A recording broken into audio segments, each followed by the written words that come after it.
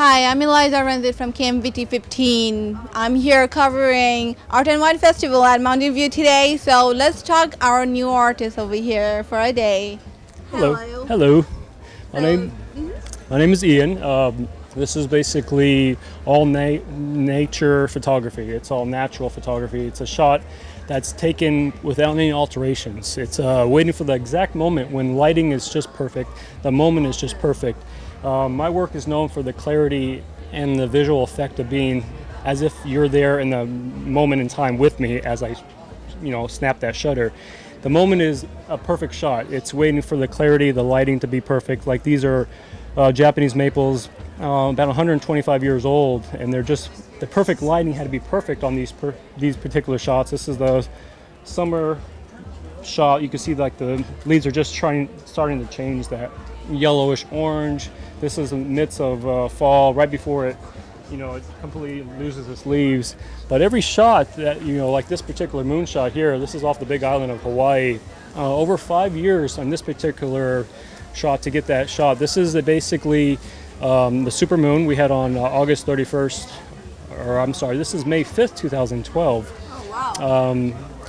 But yeah, this is, this is the first year I'm displaying here on the art walk or art show. You say that you're waiting for a perfect time, right? Yes. So I know perfect time doesn't come at once. No, so how many times did you go there, or did you have to wait for the perfect time? Well, this particular one was over 5 years. This is basically, we have a supermoon every once or twice a year. This is about a 15-mile hike. This is on the Mauna Kea lava field on the big island, Hawaii. Wow. Year after year, trying to get out there and get this shot. This was taken with the old-style film camera, 4x5 format. And that night, this is the size that came in. I did a long exposure that, can't really get into all the detail because that was more of a aspect of my own work. So, but this particular one here too is summer solstice last year. This is in San Diego, La Jolla.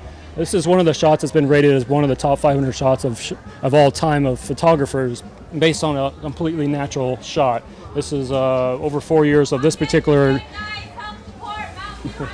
Sorry, wow, over sorry. 4 years? Sorry, we got shaved ice in the background. So no, basically, 4 years, over 20 different times on this particular night. Summer solstice last year, and That's a long period of time. Oh yes, I totally understand. So how long you've been working as a photographer? I started when I was 4 years old, doing photography. I've always loved the outdoors. Basically, I was introduced, outdoors by camping. My grandpa has a farm. We always went out there in the, Midwest every summer. So won my first camera at age 10, and it was basically nonstop since then. So. Okay, that's interesting. That's totally awesome. You have a very perfect moment. You have captured it. I totally feel the moment that you totally portrayed that. My goal is always to be able to get the viewer to feel as if, like I said before, they're there in that moment, experiencing it in real life by just looking at a moment, going there, capturing the moment.